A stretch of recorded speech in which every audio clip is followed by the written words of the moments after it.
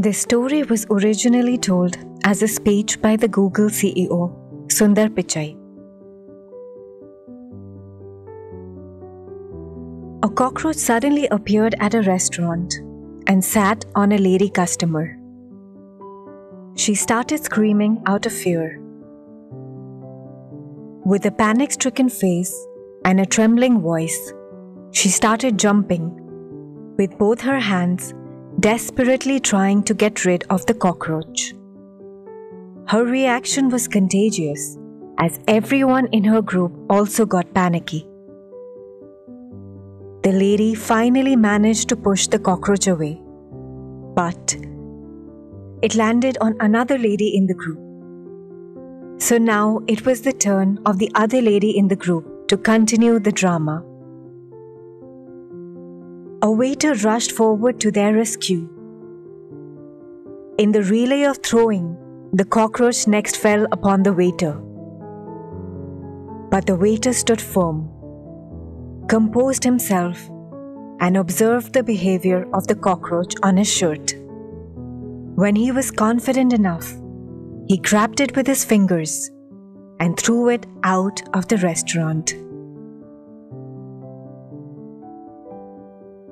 Sipping my coffee and watching the drama as it unfolded, the antenna of my mind picked up a few thoughts and I started wondering. Was the cockroach responsible for their histrionic behavior? If so, why was the waiter not disturbed? He handled it near to perfection without any chaos. So it was not the cockroach. What disturbed the ladies was the inability of those people to handle the disturbances caused by the cockroach. And so I realized that it was not the shouting of my father, my boss, or my wife that disturbs me. But what disturbs me is my inability to handle the disturbances caused by their shouting. The lessons that I learned from the story. I understood I should not react in life. I should always respond. The women reacted, whereas the waiter responded.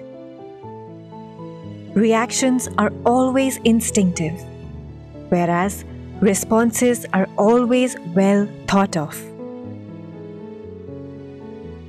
So more than the problem, it is the reaction to the problem that creates chaos in life. There is a beautiful way to understand life.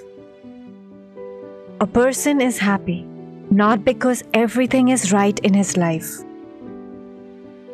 He is happy because his attitude towards everything in his life is right.